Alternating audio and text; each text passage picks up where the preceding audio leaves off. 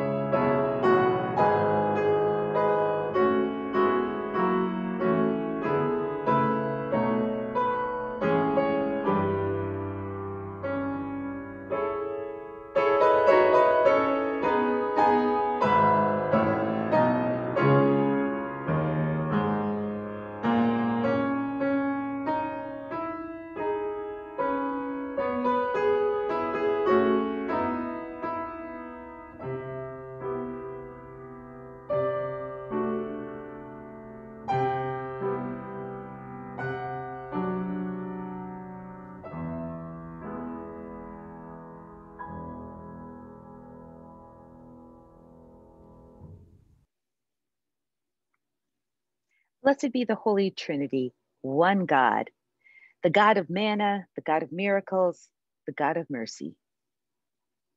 Amen. Drawn to Christ and seeking God's abundance, let us confess our sin.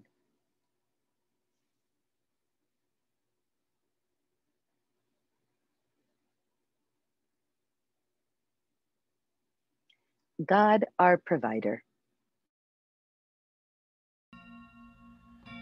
Help us. It is hard to believe that there is enough to share. We question your ways Question your when they ways, differ differ from the from the ways ways of the world. in which we live. We turn to our own understanding rather than trusting in you. We take offense at your teachings and your ways. Turn us again to you. Where else can we turn? Share with us the words of eternal life and feed us for life in the world. Amen. Beloved people of God, in Jesus, the manna from heaven, you are fed and nourished. By Jesus, the worker of miracles, there is always more than enough. Through Jesus, the bread of life, you are shown God's mercy. You are forgiven and loved into abundant life. Amen. Please join in singing with us our opening hymn.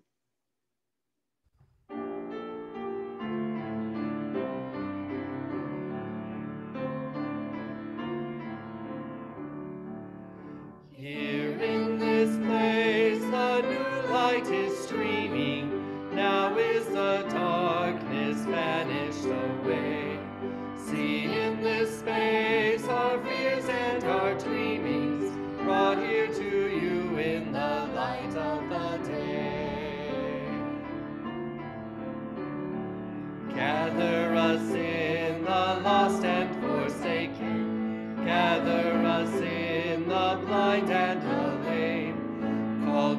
us now, and we shall awaken. We shall arise at the sound of our name. We are the young, our lives are a mystery. We are the old who yearn for your face. We have been sung throughout all of history, called to be light for the whole human race.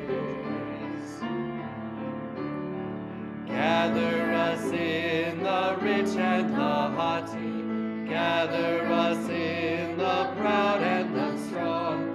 Give us a heart so meek and so lowly, give us the courage to enter the song.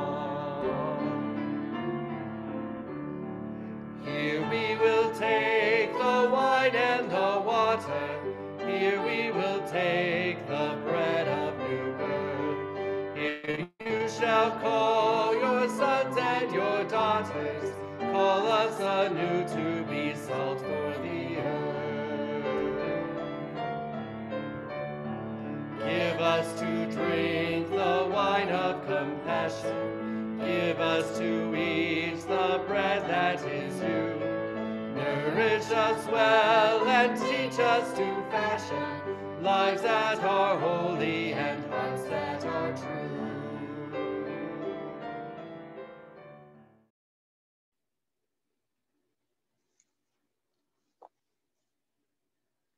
Please join me as we pray together the prayer of the day.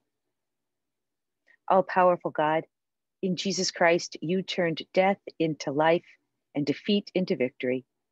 Increase our faith and trust in him, that we may triumph over all evil in the strength of the same Jesus Christ, our Savior and Lord.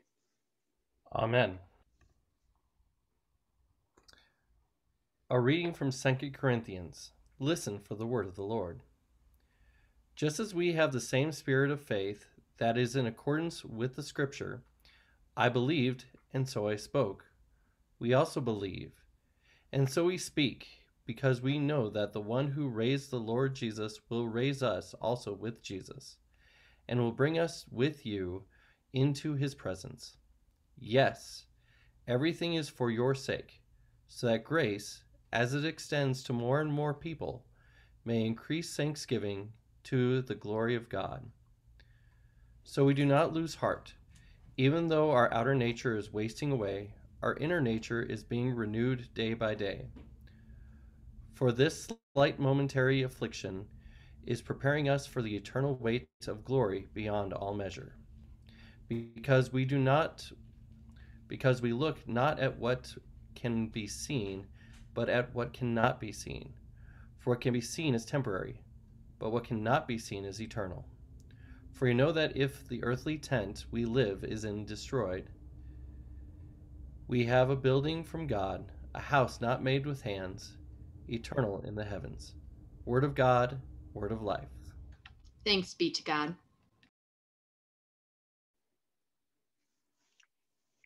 So you know that for this summertime, we're going to be looking at all the different pieces of the puzzle. You can see now for this time with children how on top of those pieces of puzzle, you can see all sorts of little figures of people. See how they're each both in a circle together, they're in their own circles, and then there's dotted lines that connect them. We're going to hear Jesus's explanation of how we're connected to one another by doing God's will. That's a big concept. But that part about being connected, several weeks ago, we talked about, remember this one? Here's the church, here's the steeple, open the doors, and here's all the people. We often gather together in a circle to pray, like after confirmation when we pass our candle, or maybe we circle up so that we can see one another. We are connected. So throughout our worship service, I invite you to look for connections. And also we listen together to how God's giving us directions. We do not always want to follow those directions, and sometimes maybe they don't seem clear, but we're going to listen for God's will for us, the directions God has for us, And we're also going to see, and this is a word that maybe you're not familiar with, how we're kin. We're connected one to another. And that's a general term for being kindred spirits, being of the same family, to be kin. So you see a picture of people who are connected, and that's what Jesus wants with us. So I invite you to now take your hands, let them be connected, and please repeat after me as we pray. Let's pray. Heavenly Father, Heavenly Father, we thank you for giving us we thank you for giving us each other. each other. Help us lean on each other, Help us lean on each other, rely on one another, rely on one another, and listen together and listen together for how you want us to live for how you want us to live and where you're pointing us to go. and where you're pointing us to go. In Jesus' name we pray. In Jesus' name we pray. Amen. Amen.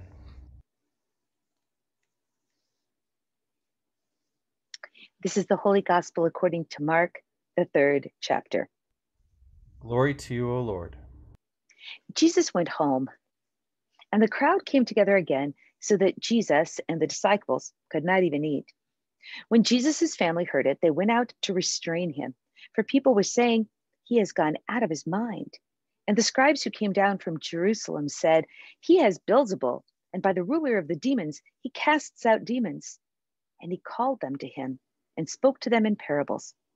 How can Satan cast out Satan? If a kingdom is divided against itself, that kingdom cannot stand. And if a house is divided against itself, that house will not be able to stand. And if Satan has risen up against himself and is divided, he cannot stand. But his end has come. But no one can enter a strong man's house and plunder his property without first tying up the strong man. Then indeed the house can be plundered. But no one can enter a strong man's house and plunder his property without first tying up the strong man. Then indeed the house can be plundered. Truly I tell you, people will be forgiven for their sins, and whatever blasphemies they utter, by whoever blasphemes against the Holy Spirit can never have forgiveness, but is guilty of an eternal sin, for they had said he has an unclean spirit. Then Jesus' mother and his brothers came, and standing outside, they sent to him and called him. A crowd was sitting around him, and they said to him, "Your mother and your brothers and sisters are outside asking for you." And Jesus replied, "Who are my mother, and my brothers?" And looking at those who sat around him, Jesus said, "Here are my mother, and my brothers. Whoever does the will of God is my brother and sister and mother." This is the gospel of our Lord. Praise to you, O Christ.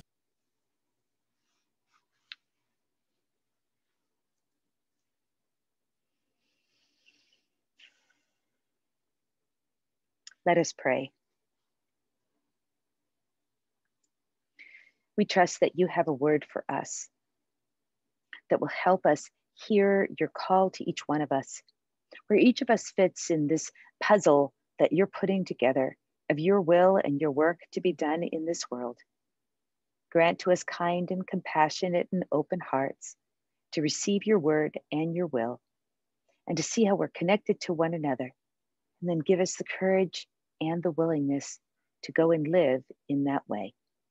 We ask and pray for this in the name of Jesus Christ, our Lord. Amen. I was only 27 years old. I thought I seemed kind of old, but in the scope of things now at 59, 27 really isn't that old. And there I was in my first call in rural Montana. A terrible accident had taken place. Some of you who have lived in rural areas know that that is part and parcel of rural life. Farm accidents, road accidents, equipment accidents. And as a result of this accident, there was a young man who was in a coma. He wasn't much younger than I. He was 19 years old. But as one of the two pastors in that community who weren't Catholic, or some of the others who were really small churches, people came and they said, "Pastor, here's how you should pray. Pray that he," and then fill in the blank. People had different ideas. "Pray that he goes quickly. Pray that he fully recovers. Pray that, and on and on and on. It was heartbreaking. It was heart-wrenching. It was overwhelming. There we were, struggling to understand, how could this be? Connected in this small town, as some of you who've lived in small towns know, they're deep and abiding connections. And then it became so clear that the most important prayer we could pray was the one that Jesus had taught us, in which we prayed, "Thy will be done." In our gospel reading from the 3rd chapter of Mark, in those last few verses, Jesus identifies his mother, his brothers, his sisters, his community are those who do his and God's will. So what does that mean for us? What does it really mean when we pray together the Lord's Prayer and pray that God's will would be done? Some of you, I know, have heard my really kind of one primary sermon, that this is a we journey of following Jesus. We are in this together. This past week, preparing and studying this text, I came across a great commentary where the writer used the term kin, that we have a kinship, that we are kin one to another, not by blood, like someone might think of as a family, and the language of family could be challenging for lots of different reasons. But there's a kinship that happens in faith, that we're connected one to another. This, I think, is a great message for us as we start in this summer, finding new ways to be together, both in person and, of course, electronically as well. How do we listen to God's will for us and listen to one another? How do we use and utilize the gifts and the resources and the skills God's given to us and respect that others have different skills, different insights? So this summer, as we move forward, asking for God to reveal to us what part each of us plays, what part of the puzzle we are, I invite you to consider, when you pray that Lord's Prayer, that thy will would be done would be a big, wide open prayer. And that you would start considering how in all of humanity, we are connected one to another. It's different when we look into one another's eyes, even if maybe there's seems to be some ways that we identify them as being separate or different. And go back to that visual from our children's message. See all those dotted lines? I want you to consider how God's connected and created us in love. And those are lines of love. I hope you'll keep joining me this summer in being connected by those lines of love. And love can take place in so many ways. That young man, he recovered. He had some limps. He wasn't quite the same physically. He did have a full mental recovery, which was a great relief. The prayers that people said, they didn't just affect him. They affected me. And now, years and years later, maybe it affects you to know that there are those times when we do not know what to put into our prayers. God's absolutely willing to hear all of them. Just like that loving, kind, compassionate parent who patiently listens again and again and again, so is God. And Jesus has given us these instructions. Pray in this way. Thy will be done. As kin, let us keep praying for one another, find kindred hearts and kindred spirits, and understand the great kinship we are invited to as together we do God's will. So often, it's someone else who hears and sees and understands and has that insight into how God has given us gifts to use. May we be willing to be kin and go where God's will leads us. Amen.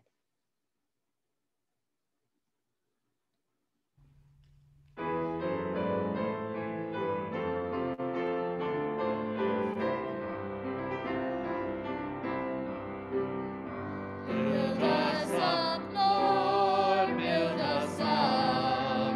Set in us a strong foundation. Lead us to do your holy will.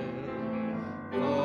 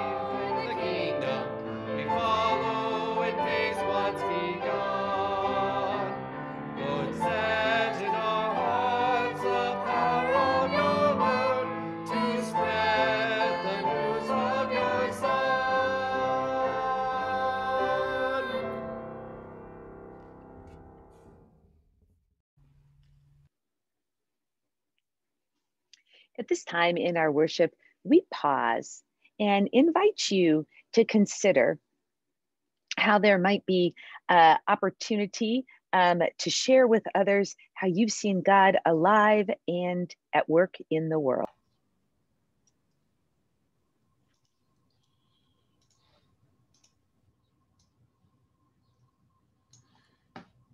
Let us come before the triune God in prayer. God of wholeness, we pray for believers all over the globe. We remember the mission and ministry of Wanji and the Gatumbo school children. Unify us in service of the gospel, that we may work together as beloved siblings to share your love with all. Lord, in your mercy. Hear our prayer. God of the cosmos, we pray for creation, the gardens, waterways, and creatures near to us, and diverse forms of life that remain unseen. Teach us to treat the natural world with reverence, seeking restoration when human divisions have caused harm to your beloved creation. Lord, in your mercy. Hear our prayer. God of all people, we pray for harmony among the nations. Cast out from us unclean spirits of greed and fear, that we may work in solidarity with one another for the common good. Lord, in your mercy. Hear our prayer. God of abundance, we pray for those who are oppressed or in any need. Encourage those who have begun to lose heart. Strengthen and renew us with your spirit. You are with us in every breath, and now we lift up the prayer concerns of our community. Grace Cook and the Cook family, James Austin, Chloe, Dale Vanderford, Nancy Saunders, Carol, Mike and Cheryl Shellhouse, Greg Nelson, Tony Hayes Jr., Michael Patterson, Chuck Grote, Andrew Ike, Jan Knupp, Linda Krabenhoff, Judy Dionese, Carol Groves, Mindy Brune, Les and Carrie Schritter, Barry Amon, Mary Stagmuller, Jamie and Brian Pfluger, Heather Harrington, Karen, Gary, Sarah McCombs, Michael Bax and Teresa Quick and their families, Connie, Lisa, Ashley, Cameron, Asher, Seth Rossman, the Fetchmeister family, Beth Engelking, the Lyons family, the Hunter Brown family, Andy Martinez, Alyssa Stoltz, Hayden and Luke, Eli and the Mankin family, Pat's family, Michelle and Ryan and family, Jenny Janicki and the care of her mother, Kim and Isabella. For these and those we now name are hold in the silence of our hearts.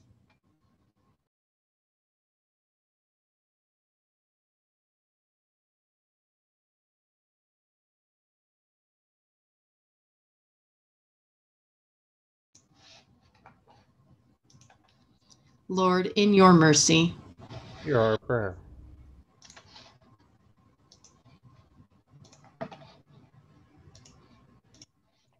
God of the ages, in your goodness, you have sent us faithful witnesses for every time and place. We give you thanks for those saints who now rest in your eternal mercy, especially remembering those we have recently lost and we now name in the silence of our hearts. Lord, in your mercy. Hear our prayer. We lift our prayers to you, O God, trusting in your abiding grace.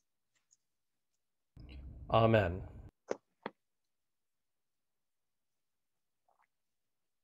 The peace of Christ be with you always. And also with you.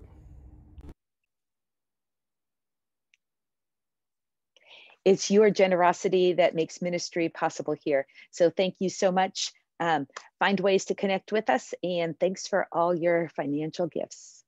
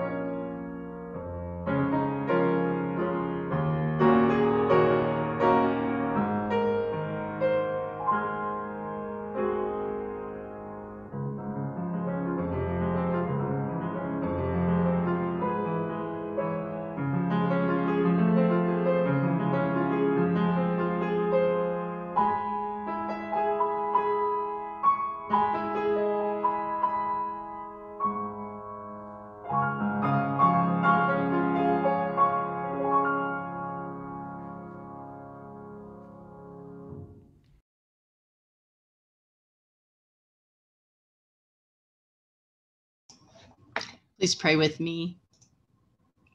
Jesus, bread of life, you have set this table with your very self and called us to the feast of plenty.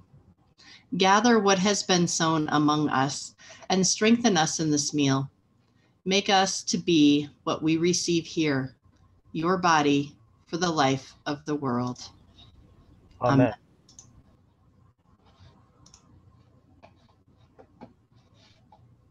We join together in praying the Lord's Prayer. Our Father, who art in heaven, hallowed be thy name. Thy kingdom come, thy will be done, on earth as it is in heaven. Give us this day our daily bread, and forgive us our trespasses, as we forgive those who trespass against us. And lead us not into temptation, but deliver us from evil. For thine is the kingdom, and the power, and the glory, forever and ever. Amen. We invite you to join in singing along our closing hymn.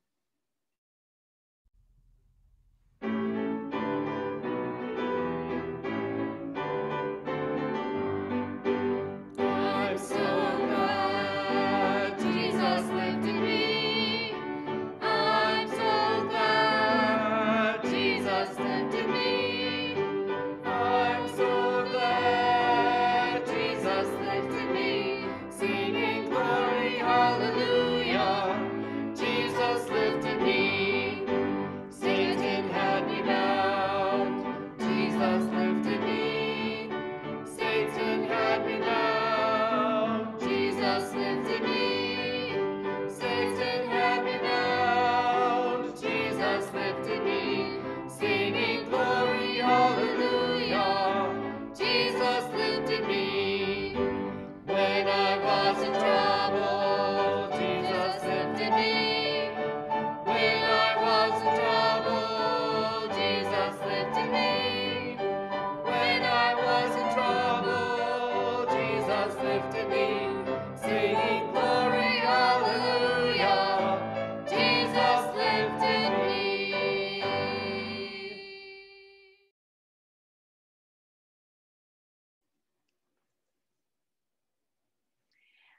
The blessing of God, who provides for us, feeds us, and journeys with us, be upon you now and forever.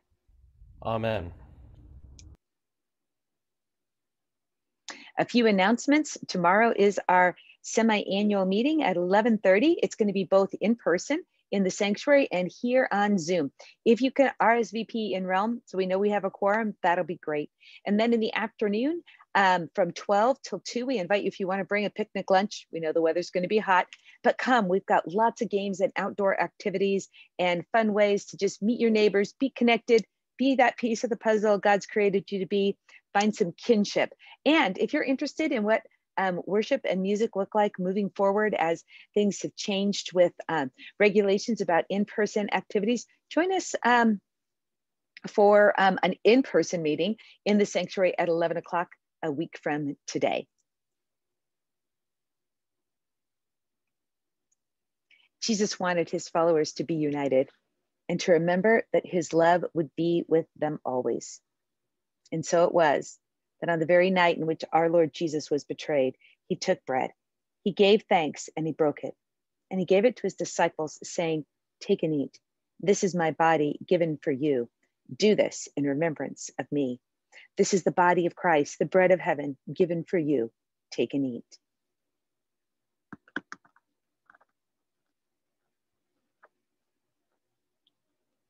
And again, after supper, our Lord Jesus took the cup. He gave thanks and he blessed it. And he gave it for all to drink, saying, "This cup is the new covenant in my blood, given and shed for you and for all people for the forgiveness of sin. Do this in remembrance of me. This is the blood of Christ, the cup of salvation, shed for you. Take and drink."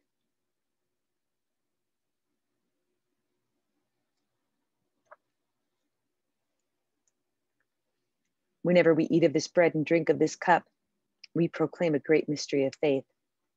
That Christ has died, Christ has risen, Christ will come again. And now may the body and blood of our Lord Jesus Christ strengthen you and keep you in his grace. Amen.